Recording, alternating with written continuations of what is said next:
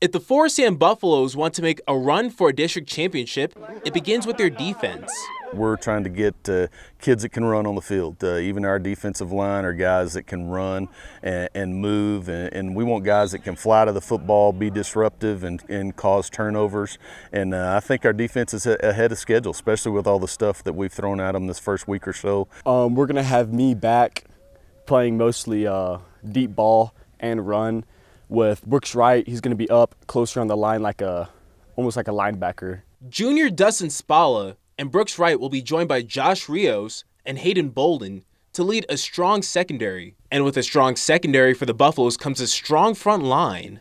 We've got Houston Stockton and Connor Lusk at our defensive ends. They're real physical players. Our starting nose guard is Demarion Osby. All three of these guys are juniors. On the other side of the ball, the question remains: who will be the starting quarterback between Nicholas Holloway and Brooks Wright? Both of them have looked really good. They did well during 7-on-7. They've looked well during summer workouts. So I think we're going to be able to utilize both those guys at some point. I think they both bring positives to the offense. It's really good. You know, me and Brooks pushing each other every day and just competing. You know, it's really fun to see who's going to be the starting quarterback. But I feel like we're going to switch a lot and we're going to be really good together.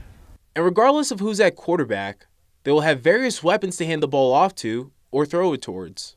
We have Kevin Kogora. He's a strong running back. He's been playing varsity for 3 years now. Then we have Grant Roman. We have a good tight end, Bryson Cervantes. We have Hayden Bolden, who played quite a bit for us last year as a freshman. We've got Colton Martinez, and then we have Josh Rios, who probably be one of our slot receivers, along with Braden Cervantes and those guys. I think the sky's the limits for this team. We play in a tough district. We want to win a district championship, but I think these guys are willing to put in the work and put in the effort and get that done.